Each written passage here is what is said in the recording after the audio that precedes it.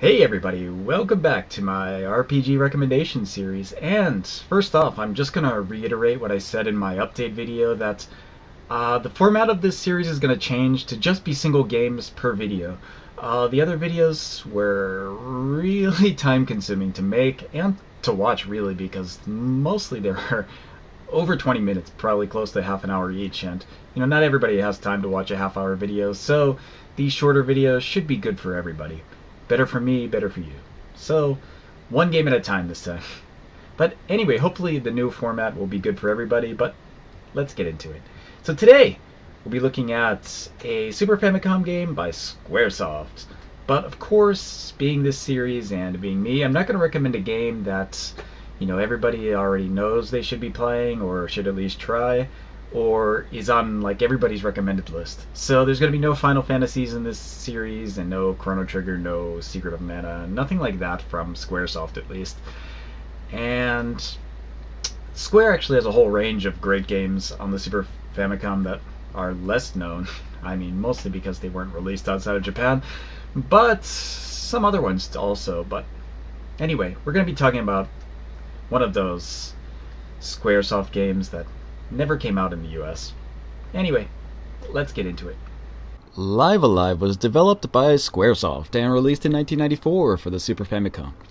It's an interesting RPG in the sense that it takes 8 seemingly unrelated stories in vastly different time periods and ties them together to make an interesting game.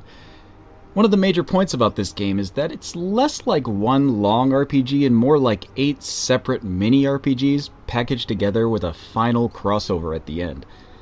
The character designs for each story were done by different manga artists, and the varying time periods give each section a wildly different look.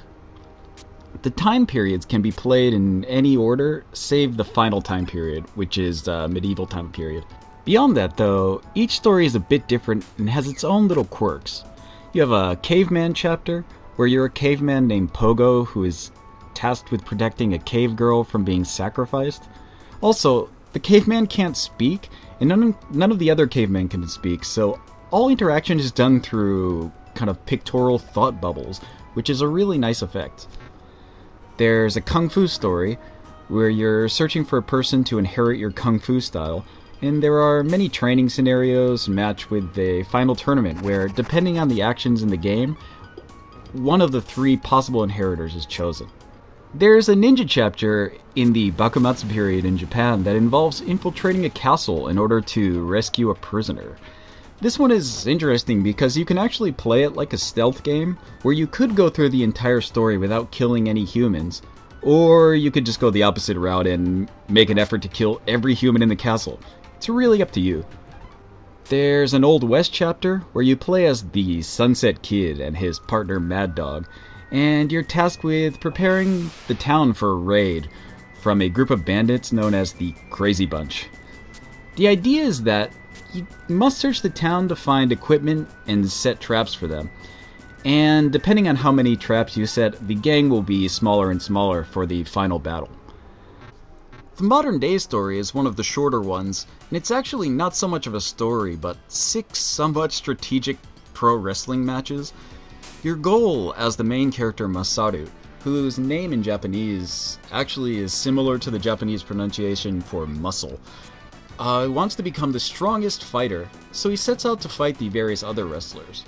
The hook is that you learn their special moves when they perform them on you, so there's some strategy involved in powering up Masaru to his maximum level.